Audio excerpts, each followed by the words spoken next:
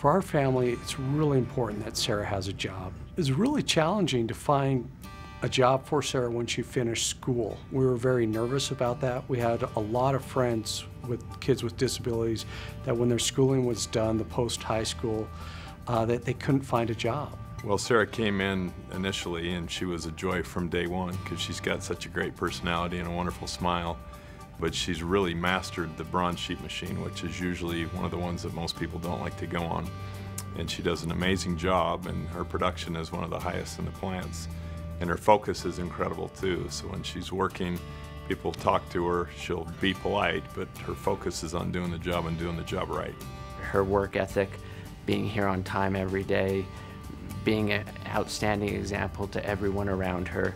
Her enthusiasm is infectious, so it really motivates others as well. So not only do we get great productivity from Sarah, but it also increases the productivity for those around her and the team in general. So she really is a shining star in our teams.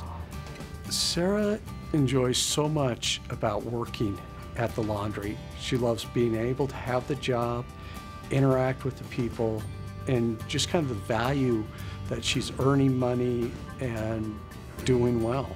You know, Intermountain is a great organization to be a part of, and they have very specific goals on community partnerships, and I think this is just one example that Intermountain Healthcare does exactly that, and they help people with, you know, different walks of life to get employment and to improve their lives, and that's just goes right in hand with what their mission is. I think Sarah's an outstanding example of what this program as a whole can do for people.